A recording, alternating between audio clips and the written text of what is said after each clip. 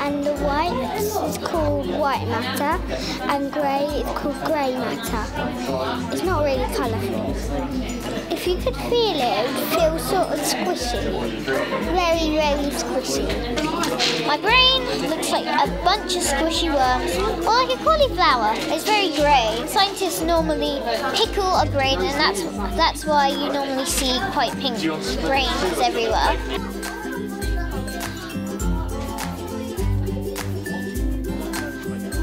The neurons must send messages, just like we do the oranges. We drew a picture which meant an action on an orange, and then we gave it to the axon to give to the other neuron who did the action, then wrote down another one on the orange, and the axon passed that on to the other neuron.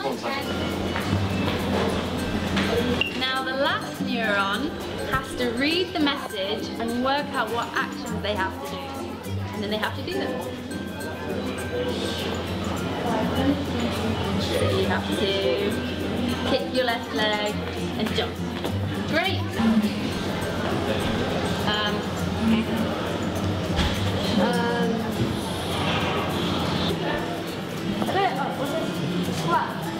Yeah.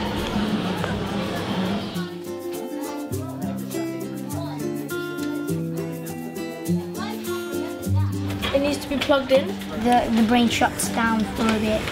Random electricity has wires. You can visualise images in your head, and on a computer you can see images. It acts like a keyboard to the rest of your body. They can both be fixed.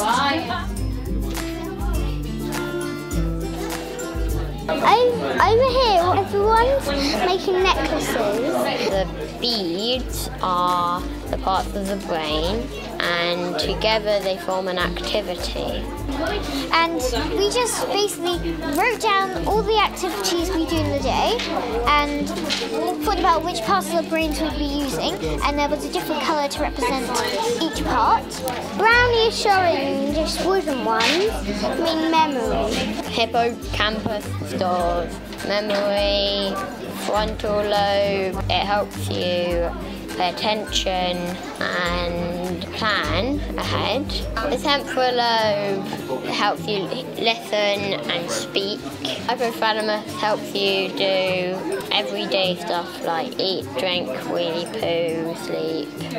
The glow-in-the-dark ones are the axons moving the information onto the other action.